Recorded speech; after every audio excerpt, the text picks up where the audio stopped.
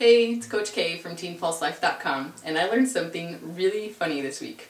You know those warning labels on products that are meant to save our lives? You know, like this one that says, like, warning, don't put your head in the bucket when there's water in it because you could drown. Like the one on the dog shampoo that says, warning, you're not supposed to feed this to your fish. And the hairdryer that says, warning, don't use this while you're in the shower. And I mean, even Windex, for crying out loud, says don't spray in your eyes, okay? I used to think these labels were a joke.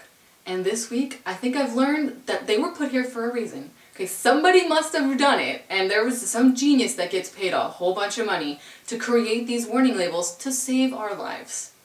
I now believe in this. I now believe that somebody was really dumb enough to spray Windex in their eyes, use their hair blow dryer in the shower, or feed their dog shampoo to their fish. And I use buckets every day. I've never thought of putting my head in it when it's got water in it. Anyway, I'm making this video because they forgot a warning label. And they forgot this warning label on drumhead packages. On the outside of the drumhead box, we need a new warning label, and it needs to say, do not use super glue to tune your drumhead.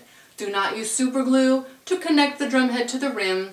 No super glue needed. I don't care what it needs to say. Whatever that genius is that makes all that money needs to come up with something really catchy that keeps band directors from doing something like this. Okay, I don't know if you can see this head.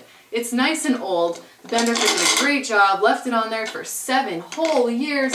What a genius. Thank you so much. I'm just kidding. I'm not bitter. I'm not like a drum coach or anything. And so we tried to change this drum head because there was this awesome 8th grade kid and his grandma who decided to donate new drum heads for just one snare drum. He was so proud. And so I took him into another room. We were going to learn how to change drum heads together as his reward for doing this is like a thank you so much for doing this and for stepping up. But we couldn't get the drum head off. Why is this? There is super glue between the rim and the head.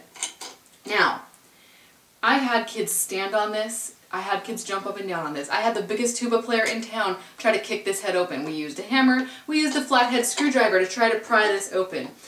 What else did we do? We did all sorts of crazy things trying to get this drum head out from the hoop. We measured the hoop. We checked the hoop to make sure that it wasn't warped or anything. No.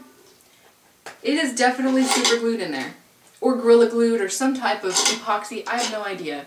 But it's in there and I don't think it's coming off. And so here's the thing.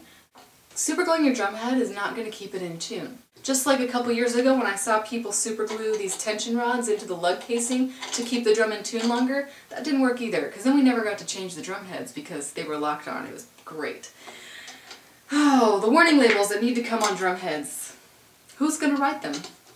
It could be you. Are you going to save the world of drum heads? Come on! Somebody come up with a warning label, quick!